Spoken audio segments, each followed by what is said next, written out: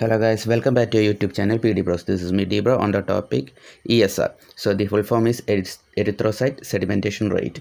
So the definition, it's depth in millimeter of the clear plasma formed at the top of the vertical column of anticoagulated blood kept undisturbed for 1 hour in a tube of standard dimension. This is called ESR. And now for the normal values of the ESR. In male it is 2 to 4 mm in first hour, female it is 4 to 8 millimeter, infant it is 0.5 millimeter, and old age it is 20 millimeter. Method of the determination of the ESR include the Westergren's method, Wintrop's method, and S-rate method. Now for the factor affecting ESR. The red cell align themselves along the side by side forming a stalk called roulets. The protein coating of the red cell play a major role in roulets formation. So more roulets forms, more the ESR. So it is directly proportional to the ESR. Now the next one is the plasma protein. The fibrinogen globulin neutralize the surface charge of the RBC, and this accelerates roulets formation, thus increase ESR, and whereas the albumin decrease the ESR. Now for the next, that is the plasma lipid. So increase in lecithin decrease the ESR, and increase in cholesterol increase the ESR. Now for the body temperature. So it is directly proportional to the body temperature, and viscosity, increase in viscosity decrease the ESR. ESR is low in polycythemia where viscosity is high. ESR is high in anemia where the viscosity is low.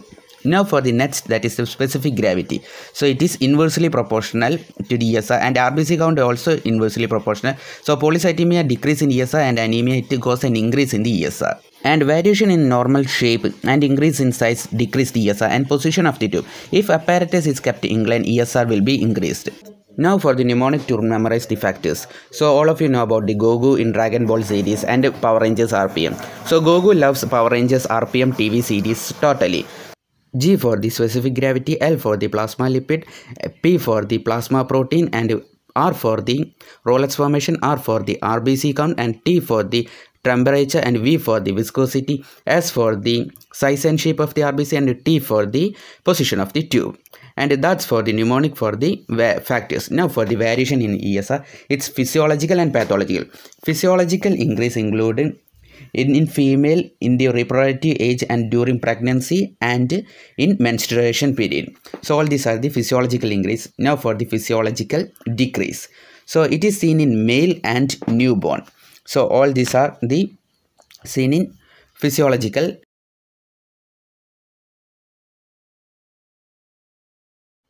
Now for the pathological increase. Acute and chronic infection. The globulin, fibrinogen, and product of tissue destruction increase the roulets formation. The ESR is very high in septicemia and tuberculosis. Collagen disorders like SLE due to increase in the globulin, malignancy, and next is the malignancy. The malignancy due to the product of tissue destruction and increase the fibrinogen. Now next, it is the renal disease decrease the erythropoiesis due to the decreased erythropoietin secretion. Now for the next, it is the anemia, especially in iron deficiency anemia. In sickle cell anemia and spherocytic anemia, ESR is decreased because of the defective roulets formation. Now for the pathological decrease. So this decrease mainly in allergy, polycythemia, and sickle cell anemia, and also spherocytic anemia. And that's all for the topic ESR.